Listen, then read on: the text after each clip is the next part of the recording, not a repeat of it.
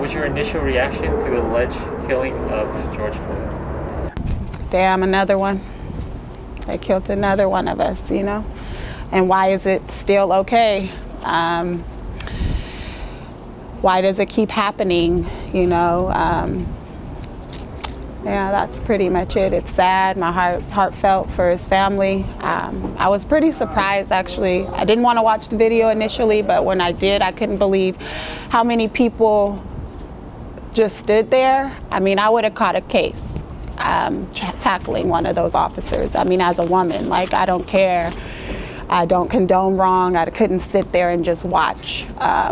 So fear is a hell of a drug, because I don't see how people just stood there. I just don't. I don't care if you're the police, you're still human. So they could have been stopped.